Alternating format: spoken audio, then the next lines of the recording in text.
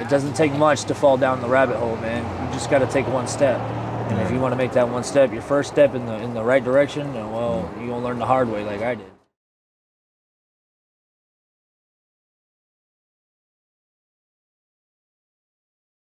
All right, welcome back, everybody. We're here with Kevin. How you doing, Kevin? How's it going? Good. How about yourself? Good. Before we get started, do you give us permission to use this video on our YouTube channel? I do.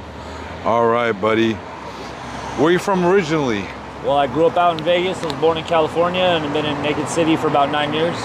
9 years.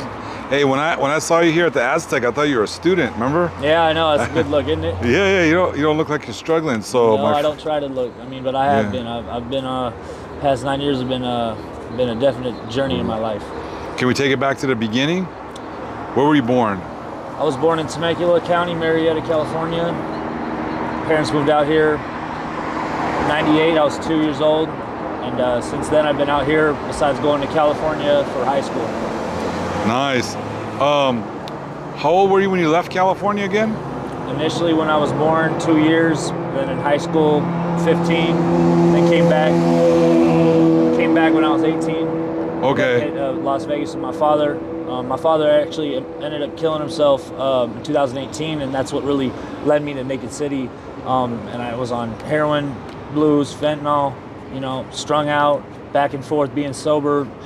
Trying to get to my sobriety and then just relapsing. I mean, and I've seen a lot out here, man. I've had countless people I've known that have died and gone to jail, and it continues every day, man. I see it every day out here, you know, and it's still going on, and I've lost a lot of friends, and it's really sad actually to see it happening just right in front of me. First of all, I'm sorry about your father. Yeah, thank you. Were you really close? Yes, I was. That was my best friend and my pops. You were 18 when he died? I was 20 years old. And how old are you now? 29. 29. So I was about 22, 21, yeah. Where'd you go to high school? Foothill in California. I went to Palo for two months. Where's Palo? Palo Verde's in Summerlin by Okay. Sea Rogage, yeah. You graduated, you said? I did. I ended up getting my diploma out in California. Nice. And then what'd you do after high school? I came to Vegas with my pops. My parents got divorced when I was a freshman, and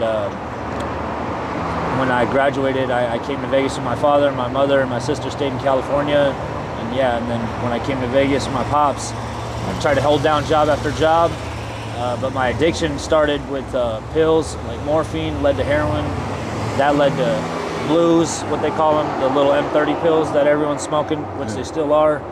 They're still around to this day, and now it's the fentanyl. That took over like the past 2 years. All right, so when did you first start using? 18 years old out in California. It was the lean that was popular back then. Lean? Yeah, it's it's codeine and promethazine. That's right, it was popular back then. It was activist, high tech, all that, yep. You got started on that, and then who influenced you? My friends, actually, man, my high school reject friends, man, in independent studies. Oh. Yep. That's the ones that I wish I never started, man, because I'd be in a better place today. Yeah, it's all right. You're still young. Did you ever have a period of sobriety? Yeah, on and off, but mainly I've been using the past 9 years. And now, 9 years? Yeah, now since I got out on the 28th from jail, yeah, I've been all about my sobriety and getting my life together. What were you in jail for, if you don't mind me asking? Violation of obstructing a police officer. Okay. I didn't show up to court, and I caught a charge in county, and that violated me, and I had to do 36 days. Okay. Going back to your childhood, what were your dreams? What did you want to become? Man, I wanted to serve in the military or be a sports star, do something with baseball or football. You know? Yeah, you were a good athlete? Yeah, I was pretty good. Yeah, how tall are you? 6'4". You're 6'4", yeah, you're tall, dude. Yep. Can you dunk? No. Can't dunk, no. Can't play basketball? I can shoot, I can dribble. Yeah. I'm pretty decent with my handles, but yeah, lately I haven't been playing much, so I'll get back into that, definitely. You were raised by both parents for most of your life? Yes, I was. Yep, they were great parents. You know, man, they kept me inside in a nice area, nice neighborhood. Yeah. Looked out for me. Yeah, they were good. Everything was good up until the divorce. What was anyone using in your family at all? My father was prescribed hydrocodone for a little bit too long. Okay. For about 15 years, and yeah, I think he became a little dependent on it, and it started to lead to using other things that I don't want to put it out there, but I kind of need to. But it was sad to see that. It was before he died. And, he ended up shooting himself, man, in the face when I was in the house. And, oh man, I'm so sorry. So are you using to numb the pain? Yeah, that's what it was. Okay. Numb the pain. Yep. Why did you first start using in the beginning? Curiosity. Curiosity? Yeah, it was just a curious thing in me, just to, you know, my friends were doing it, and yeah, I was depressed at the time, so yeah, it was hard, and that was the only way to escape the pain, you know? What's your advice to young people wanting to experiment with fentanyl? You just gotta know that it doesn't take much to fall down the rabbit hole, man. You just gotta take one step.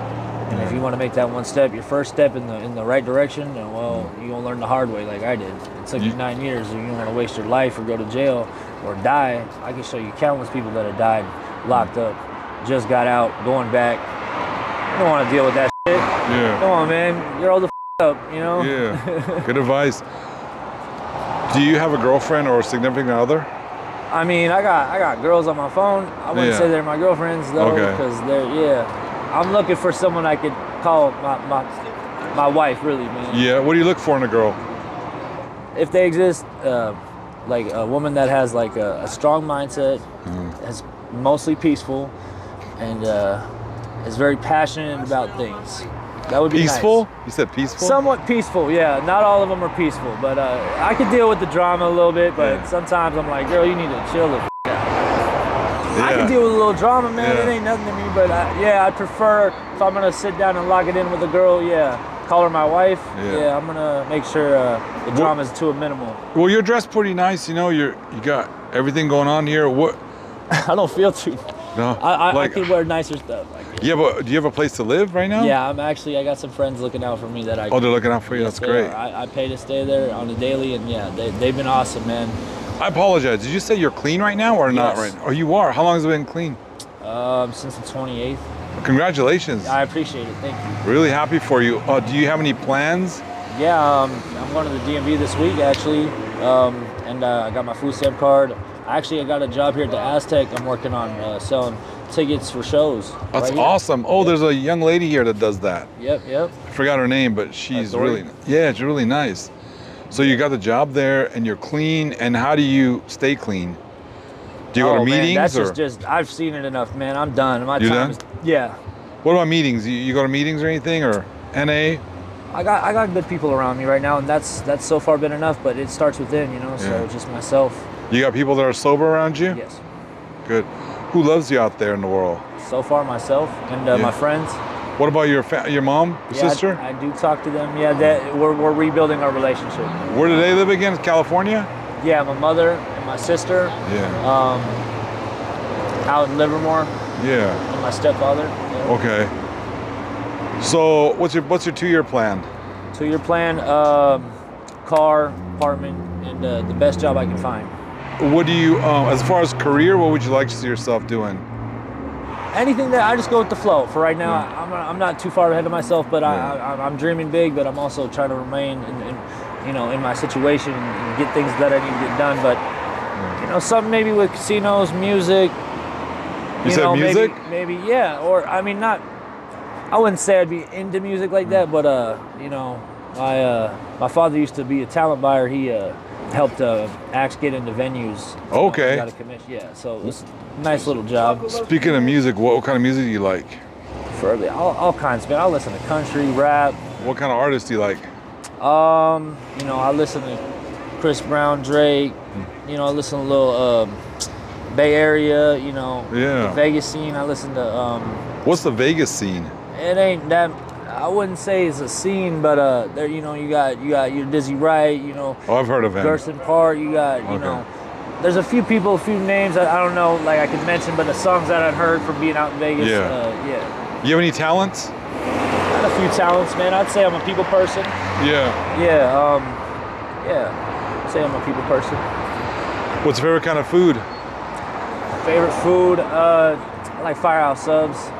Where's that at? They got a few around here. Firehouse Subs, all right. Yep. Is it dangerous out here? Yep. in Naked City? Yep. Okay. Oh yeah. What's the worst thing that's happened to you? Oh, stabbed in the stomach. Okay. I can't say any names. What was that over? I can't talk about it. Okay, no problem. People dying. Dropping dead. I bring them back to life. I got Narcan. You bring him back to life? Yeah, man. This Narcan is pretty cool. Yeah. It's not. It doesn't work for xylazine, but you know, the new trank, the deer trank, the elephant trank. It's a new drug.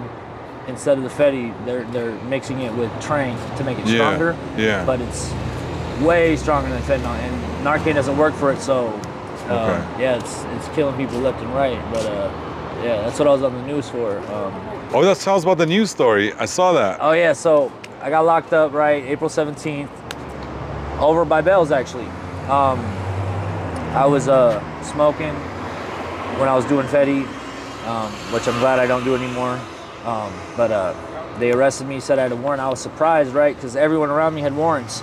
All the people I was with, and we were all over there, and the cops rolled right up on us and hit us. Well, anyways, when I got out, I put in a kite to see Vegas Stronger. That's where they interviewed me for the news. What channel news? Channel 3. Channel 3? So as soon as I got out of jail, they picked me up, Vegas Stronger. I went there. Channel 3 News was there and was like, hey, do you know anything about xylazine and fentanyl? And I was like, yeah, and I did a whole segment on it. All right, my friend, thank you so much for this interview. Yeah, I appreciate it, man. Last question, what's your message to the world? Man, get smarter. Work smarter, not harder. Yeah. That's it. All right, man. Thank you so much, my friend Kevin. Appreciate it. Have a good night. You too, man. Be safe out there.